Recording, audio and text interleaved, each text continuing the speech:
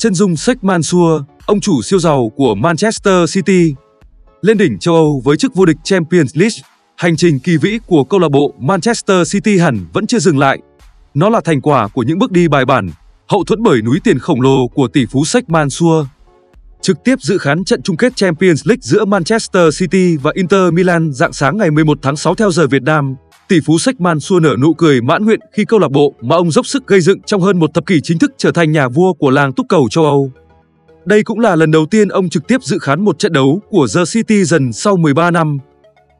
Trên sân Olympic Atatürk, ông Mansour đeo khăn quàng cổ của Man City, ngồi trên hàng ghế VIP cùng người anh là Tổng thống các tiểu vương quốc Ả Rập Thống Nhất, UAE.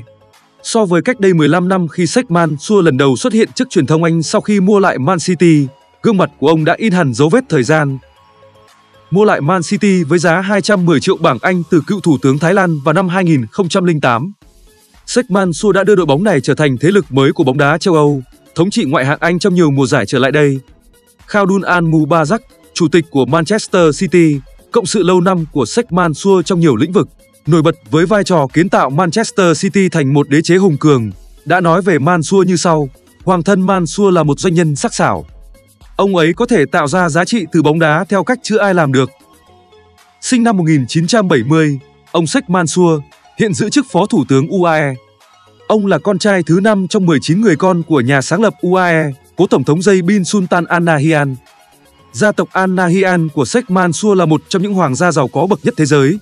Ngay từ nhỏ, ông và các anh chị em trong gia đình đã được cha mẹ dạy về những kỹ năng và cách ứng xử để lãnh đạo đất nước trong tương lai.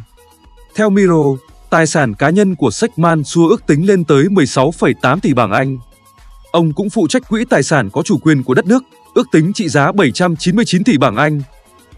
Tỷ phú Sheikh Mansour có tầm ảnh hưởng sâu rộng trong làng thể thao.